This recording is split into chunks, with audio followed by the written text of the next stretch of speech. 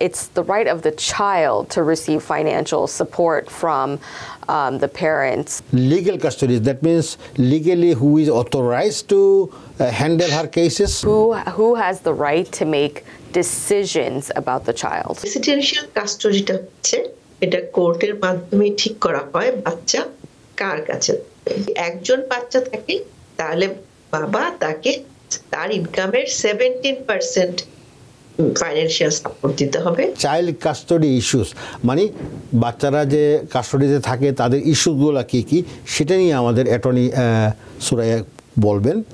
Slide 1 please. G Sure. So I wanted to first explain what is child support. It seems pretty obvious. It's the right of the child to receive financial support from the parents. So some parents think that it's their right to receive the child support, but it's not. It's actually the right of the child to receive the support. So that is financial support. We'll go into more details about that in the next slides. What is child custody? So custody in New York, there's two types of custody. There's residential custody and there is legal custody. So legal custody is the right to make decisions about the child. So that means who can make medical decisions about the child, legal decisions, what school they go to, what religion they are raised as, what religious institutions they go to. So that is under the umbrella of legal custody. Residential custody is who the child or children live with on a day-to-day basis. So we'll also go into these two things later on, but that's generally what is custody. And then So basically you are telling that there are two kinds of custody, right? One is the legal custody and one is the residential custody. So under the residential custody, who the child is going to stay with whom? That is the definition of custody, and from where she or he will be going to school or something like that. Yes, residential custody means who will the child stay with on Monday through Friday? Who will the child stay with on every other weekend? So it's physically who will the child be living with on a day-to-day basis. Oh, okay. And the legal custody you were referring, right? Legal custody. ওটা সম্বন্ধে আপনি কি বলতে চাচ্ছেন? Legal কাস্টডিটা তো একজন I mean legal custody, that means legally who is authorized to handle her cases? Correct. It's who has the right to make decisions about the child. Okay. Now একটু আগে আপনি বলছিলেন যে the benefits, right? Sometimes যারা পরিবারের সদস্য মানে বাবা মা তারা আশা করেন তারা এই টাকাটা পাবেন বা what ever it is. So এটা আপনি বলছেন যে না এটা সরাসরি চাইল্ডের কাছে যেতে হবে। So how they disseminate that money or whatever it is going through straight to her account? They have a different account, or how it works? So it could be done in many different ways. Two parents don't even have to go to court for a child to receive child support. That may be obvious to some, but may not be obvious to others. Obviously, if the parents get along and they understand that one parent needs help financially for the child, of course, the other parent can give the child without going to court, give the child support without going to court and needing an order. But if we are in court, the court might order that the one parent give the child support directly to the other parent. It could be through the state's collection unit. Every state has a system where they collect the support maybe directly from the payor's income, and they collect it and then they disseminate it to the parent who is to receive the support. So there's many ways it can be done, and these can be discussed or requested in court. Oh, thank you. Nikki, আপনি যদি একটু বলতেন এই বিষয়ে please. জি আচ্ছা, প্রথমে attorney Suraiya child সাপোর্টের কথা বলি। সো চাইল্ড সাপোর্টের ব্যাপারটা হচ্ছে যে যদি বাবা মায়ের মধ্যে সমঝোতা থাকে কিছুটা, তাহলে বাচ্চা যার কাছে থাকে তার কাছে অপর পক্ষেও টাকাটা পৌঁছে দেয়। মনে করেন বাবার কাছে মায়ের কাছে যদি বাচ্চাটা থাকে, তাহলে বাবা মার যদি মধ্যে যদি কিছুটা কথাবার্তা হয়, তাহলে বাবা হাতে হাতে টাকাটা মায়ের কাছে পৌঁছে দিতে পারে। কিন্তু যদি সেই অবস্থা না থাকে, এটা যদি কোর্টে যায়, তাহলে কোর্টেই ডিসাইড করে দিবে টাকাটা কিভাবে যাবে। বাচ্চা যদি মায়ের কাছে থাকে, সেটা হাতে হাতেও যেতে পারে, অথবা new York state child support collection bureau বলে একটা এজেন্সি আছে, তারাই সেই টাকাটা মনে করেন বাবার ইনকামের চেক থেকে কিছু অংশ টাকাটা মায়ের অ্যাকাউন্টে চলে যায়। এটা চাইল্ড সাপোর্টের ব্যাপারটা বললাম। এটা কিন্তু দ্বিপক্ষেও হতে পারে। বাবার কাছে যদি বাচ্চা থাকে, তাহলে মা দেবে বাবাকে, আর মায়ের কাছে বাচ্চা থাকলে বাবা দেবে মাকে। সেটা হাতে হাতে হতে পারে, অথবা organisation child support collection board. আর কাস্টডির ব্যাপার যেটা বলছেন, সেটা অ্যাটর্নি সুরিয়া বললেন যে 2 ধরনের কাস্টডি আছে। একটা আছে রেসিডেন্সিয়াল কাস্টডি, আর একটা হচ্ছে লিগ্যাল কাস্টডি। রেসিডেন্সিয়াল কাস্টডিটা হচ্ছে, এটা কোর্টের মাধ্যমে ঠিক করা হয় বাচ্চা কার কাছে থাকবে। যদি মায়ের কাছে থাকে, তাহলে কতদিন, বাবার কাছে থাকলে কতদিন। যেমন সাধারণত স্কুল দিন অনুযায়ী ভাগ করা হয়, যাতে বাচ্চাদের স্কুলের অসুবিধা না হয়। মানডে টু ফ্রাইডে মনে করেন একজন প্যারেন্টের কাছে থাকলো, আর উইকেন্ডে আরেকজন প্যারেন্টের কাছে থাকলো।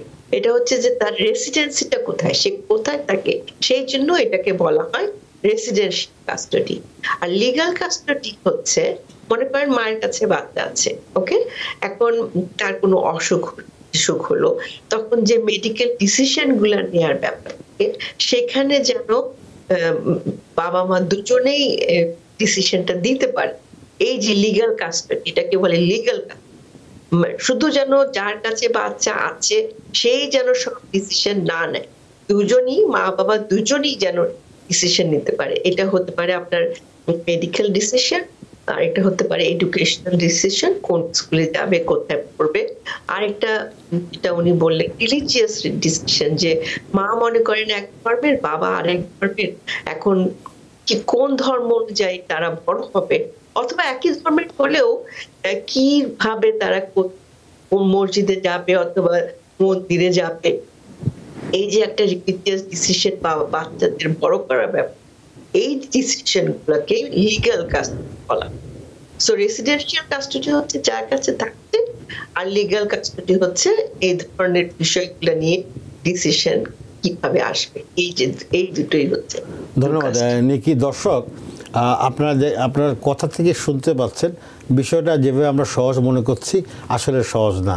এখানে অনেকগুলো ভাগ আছে, পার্টিশন আছে, ডিসিশনের ব্যাপার আছে, ফান্ডিংয়ের ব্যাপার আছে, তাকে সাপোর্ট দেওয়ার ব্যাপার আছে। এখন আমি অ্যাটর্নি সুরিয়া, আপনার কাছে আমার প্রশ্ন সেটা হচ্ছে যে, আপনি একটু আগে বলছিলেন যে কাস্টডি যদি বাচ্চাটা মার কাছে থাকে, তাহলে বাবা দিবে টাকাটা, তার অ্যাকাউন্ট থেকে যাবে। আর বাবার এখানে থাকলে, যেটা নিকি রেকর্ড করতেছিলেন, যে মার এখান থেকে যাবে। So who will determine who pays whom? It's determined by who the child lives with for the majority of the time.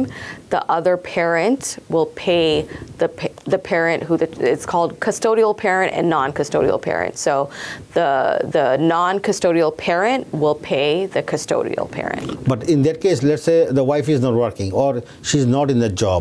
So how can she support then in that case? So if the non-custodial parent is not working, so we're going to go to that in the next slide. How is the amount of child support determined? Right? Yes, we're going to go into that. Okay. So can you go to the second slide, please? So here it is child support, right?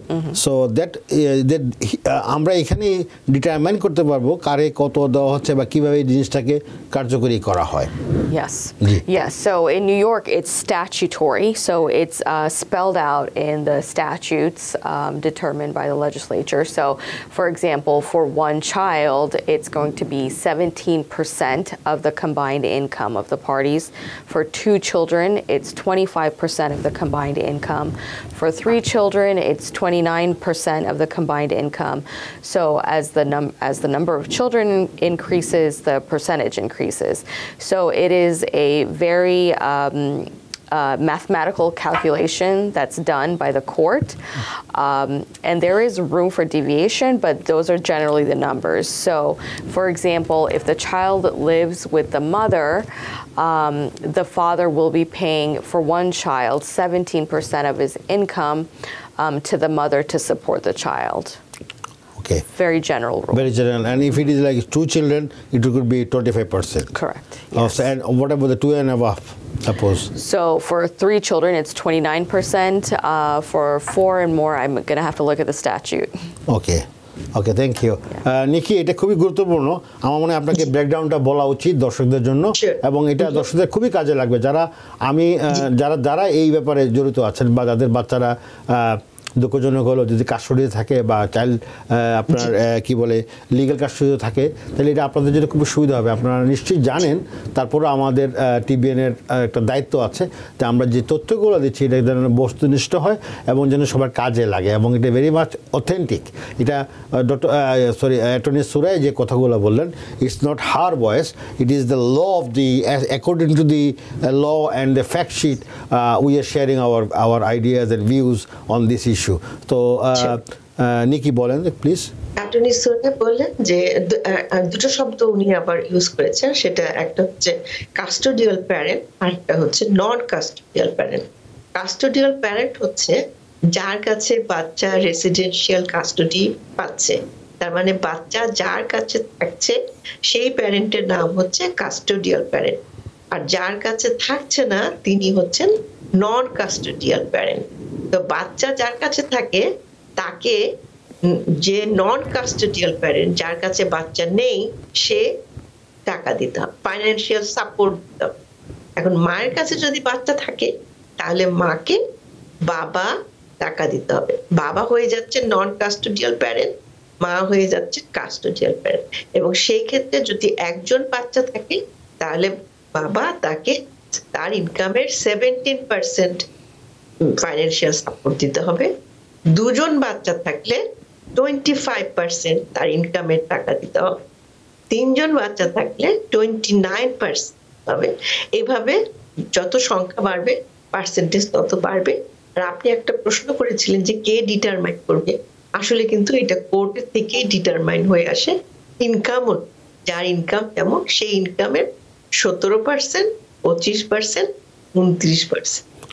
একজনের জন্য 17, দুজনের জন্য 25। ধন্যবাদ নিকি এবং সুরাইয়া। আমি আমার নিজের স্বার্থে আমি জানতে চাচ্ছি যে জিনিসটা, এই যে বাচ্চারা যখন যে প্যারেন্টসের কাছে থাকে তখনই সে এটা কাস্টোডিয়াল হয়ে যায় নাকি?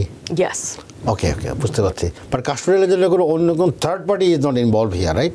No, that's a different topic altogether. Okay good. New York থেকে সম্প্রচারিত টিবিএন 24 টেলিভিশন, বিশ্বজুড়ে বাঙালির কণ্ঠস্বর।